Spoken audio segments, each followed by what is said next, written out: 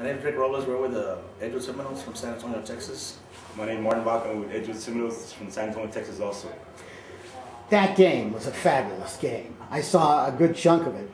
You guys were down in that game at the half. What was it, 18-6 or something like that? All right. Now, what did you do? People always wonder, how do the coaches get things turned around at halftime? What did you tell the kids? Well, first of all, I don't know, one of our main running backs went down with a few minutes into the game, and we just had to keep fighting, keep on fighting for him, and we're doing what we teach him to do, and not to give up and play hard and play off 4 quarters. So we just kept fighting on.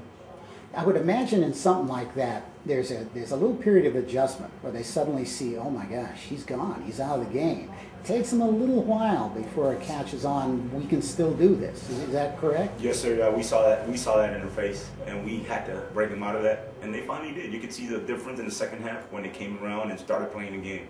We started moving the ball very well, and they came around. They came on very well. I saw, technically speaking, I saw you doing a lot of, it looked like off-tackle runs. You were coming off on plays where you were gaining huge amounts of yardage. What did you switch in terms of your offense, losing that top guy, to make sure you made that kind of penetration? Anything? Well, we just played power ball. Actually, just have our lines go out and stay low and keep pushing the ball. We lost our speedster, so we have a lot of weapons. So it's not like he was our big core of our game. He's our main running back, one of our best linebackers that we have, and so we just have to power the ball with the other backs that we have. And the other backs stepped up and they did a hell of a job.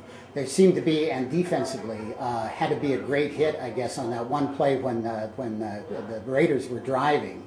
What looked like these guys could still win this ball game, but you hit them hard, and I guess you recovered a fumble, and that was key. Yes, correct. That it was. And I mean, I don't think we blitzed much throughout the game. We tried to keep it as simple as possible, and it kind of worked out because the guys knew who to cover, where to go, and when the ball was back there, I mean, they attacked the ball aggressively, and they got after it, and we were fortunate to recover the football. Super. Well, I tell you, have you found out how the young man's doing right now? Well, they said there was something with his knee, and his upper leg had broken, so he might have to get transported. Once we leave here, we will be going to the hospital and making sure he's, just let him know we're here for him. So yeah, well, give him our best, because Pop Warner, hearts and minds are out to the kid. When he plays hard, gets hurt, it's part of the game, but we're with him. Well, guys, good luck the rest of the week, and congrats on the first win. Thank you. Thank you very much. Thank you very much. Yep.